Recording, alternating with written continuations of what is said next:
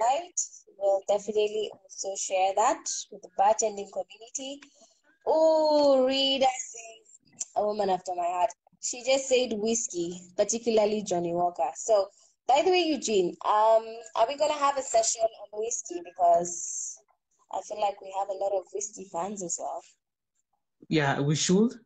But guess what my favorite portfolio product is in the line? I know, please, this is not anything. Come on. What, Johnny Walker? Don Julio. No way! Yeah. That is amazing. And that's a good choice because Don Julio is luxury tequila. We should actually have a session. How about we have more sessions with, and I can actually also post it over at my handle. So we can have a session on whiskey. I'm I pretty can sure hear you you. guys have I can hear you. Your voice has gone down.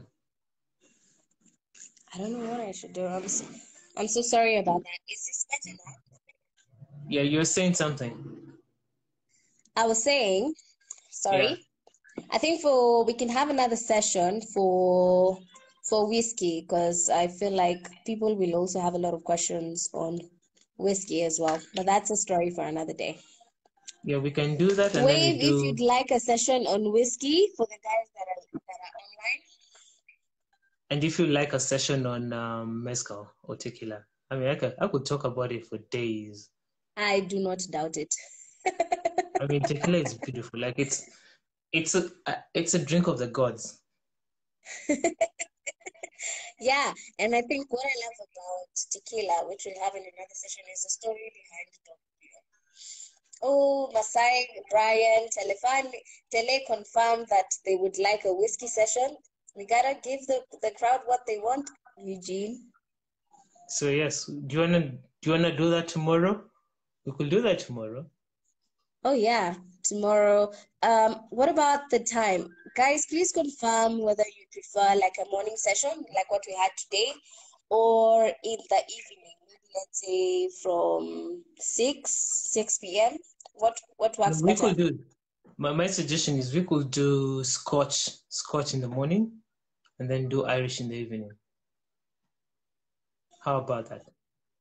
How about we just do one session? But we can always talk. We can always talk about it. I'm open to it. Because I mean, it's such a huge category, and then I wouldn't want to jumble the guys up. Like I need them to understand what's the difference between Scotch and Irish. So given the session, we could just do Scotch because think about all that you guys need to learn. It's like an entire 45 1 hour class, so that would be good. Okay, cool. Plus, we can I'm give them an open to assignment. that. Yeah, so we can give them an assignment, go and research about Scotch whiskey, and if they have any questions, yeah. Oh yeah, that would be fun so that you can also join in on the conversation. Would be really good to hear your thoughts. We have 8 minutes to go. So Brian, thank you so much for all your contributions. To Natasha, to Susan Collar, to I saw why Guerrero joined. Thank you so much. Um, do you have anything to close off with, Eugene, before we finish the live call? This was amazing. Thanks for the guys who joined. And for the guys out there, if you love tequila, I would recommend you guys try a Don Julio 1942, which is a rare bottle, by the way, but its story is exceptional. Okay, so while on that, I will recommend brands that are easily available in our market, Eugene. I mean, we know you have fancy connects all around the world, but to the rest of us, we Okay, have no, three okay, variants fine. for Don Julio: Blanco, Reposado, and Añejo. I will post them about it, and Eugene will also post them about it. Um, From me, it's a big thank you to you guys that made time to join. I hope you have learned something new or you just enjoyed being online with us. I Yeah. see you guys are still joining now. I'm so sorry, but we're about to finish.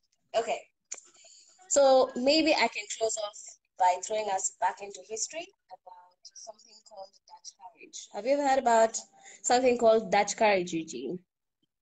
Yes, something that yeah, it's more or less what the soldiers used to take to get the courage back, and that was Yes, a do you little want to bit tell of us the story, or should I? so the story behind it was that the soldiers were in Sorry, war and they Eugene. So the side that you've put your phone, it faces the light, so we cannot see your face. Do you want to just? okay. So yeah, Yes, much better. the story behind it is the soldiers were in war and they needed to not lose their courage. So the captains or the generals decided a bit of, something to cheer up their spirits. So some people believe it was ram, some people believe it was gin. But the story goes is that once they took it, they had some courage. Okay, well, the version that I have is a bit more detailed. So this is how it goes. Back in the day when the world was at war, the British soldiers were, of course, well equipped, well trained, so they would always beat the Dutch soldiers when they went to war. So remember, I mentioned that gin was initially used as medicine to treat Yes. malaria, because imagine these soldiers are living in harsh conditions, so they're getting sick and whatnot. But then some smart soldier discovered if they take a bit more gin, they become calm and happy, which is now what we call being a bit tipsy or drunk. So it obviously became popular. On this one time that the British soldiers came to invade the Dutch, the Dutch in their own land, they happened to find them in a state of being drunk from gin. So, first of all, let's just pause there. By the time someone is coming to invade you in your own home, they have a lot of confidence because they know they can take your Yeah. behind, right? Yeah. But what happened is because the Dutch soldiers were a bit high from the gin that they'd been taking, they fought the British soldiers with so much vigor and threw them out of their land. So, of course, the British soldiers were a bit surprised and wondering how comes these guys fought with so much courage, so much vigor. They were very courageous on this one time to a point where they even kicked us out of the land, only to discover something that was called gin.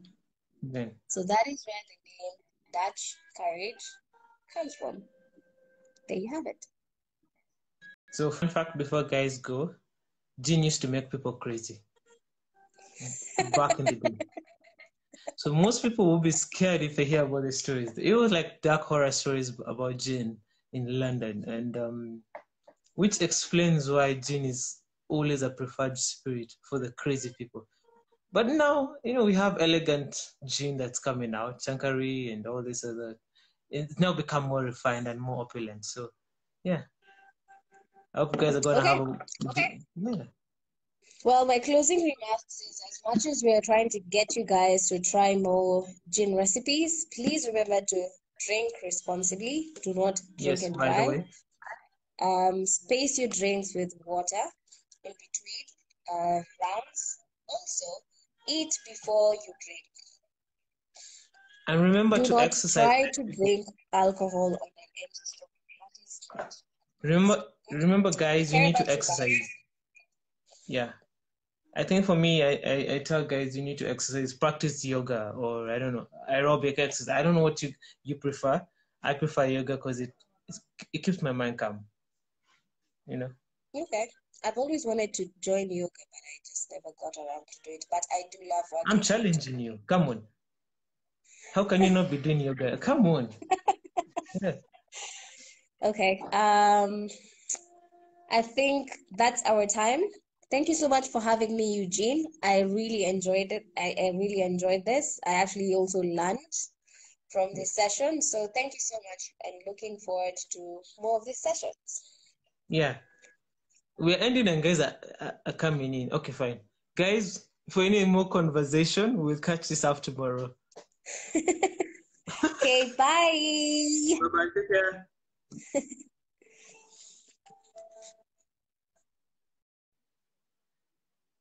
So yeah, guys, thanks so much for joining in the conversation. I'm sorry we have this 1 hour Instagram live thing.